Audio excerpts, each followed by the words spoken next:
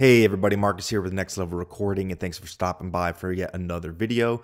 Please don't forget to subscribe and hit that bell icon for when I release new video content. Today I'll be showing you how to manage your click track in Universal Audio's recording software, Luna, so let's jump right in.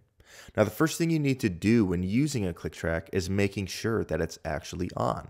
Now there's a couple ways you can do this. If you have a keyboard with a numeric keypad, you can click the number 7 to toggle the click on and off. If not, you can simply go into the control bar at the top and click the metronome icon to turn this on or off. Here, you can also adjust the dB level of the click track to turn it up or down. Now this way is great if you're just by yourself and recording an acoustic guitar or anything simple. But next up is managing your click track with the cue system if you're working with a client. So in order to do this, we need to enable the record workflow in the top right of the control bar. After clicking this button, you'll see a menu appear underneath your transport. When that menu opens, you're going to want to enable click to cue.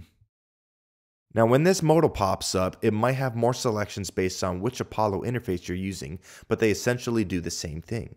Now here you can do a couple things. One, you can toggle the click track on or off by enabling or disabling the on switch. Two, you can adjust the level of the click track with the faders. And three, you can turn on or off, or you can adjust the level of the click track in your control room via the monitor channel. Now that's it. You don't have to do any other routing. You don't have to set up an aux track with the click and send all your instruments there. It just automatically goes to whatever headphones that you are plugged into. Let me know if you have any questions and I'll be happy to answer them. Again, please subscribe, hit that bell icon so you get notified when I post new videos. And until next time, I'll catch you later.